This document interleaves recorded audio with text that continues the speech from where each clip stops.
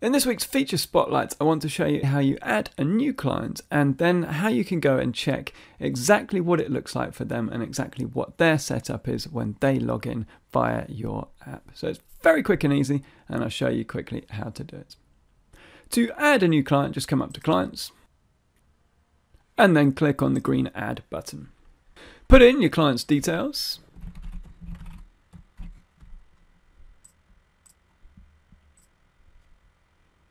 And then you can save it if you want to. Now, for the purpose of this video, what I'm going to do is add them to my Ninja onboarding group. So they've got all their normal onboarding materials. So I'll click here to add to a group and then select the group.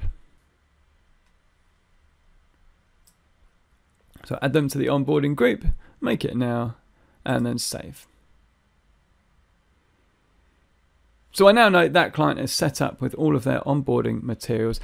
I can send them login details now if I wish to, or not if I don't. I'll click no for this video, and you can go into their dashboard and just see what's set up inside their dashboard. So you probably would want to click OK and go and do that from your trainer account. For this video, I'm just going to jump right into the app where you can log into the app with your trainer credentials and see exactly what your client will see. So here we are inside your app. As mentioned, you just need to be logged in with your normal trainer login details. Once you're inside here, click on View as a Client and type your client's name into the search.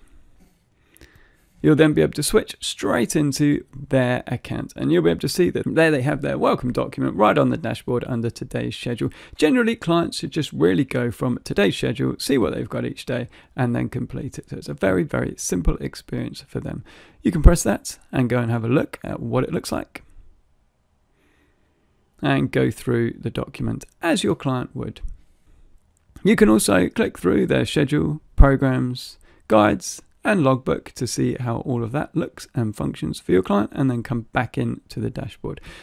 Obviously, you can see everything that they've got in their account from your trainer admin area when you set it all up and you add them as a client, but this is just a way that you can see it exactly as they will see it presented.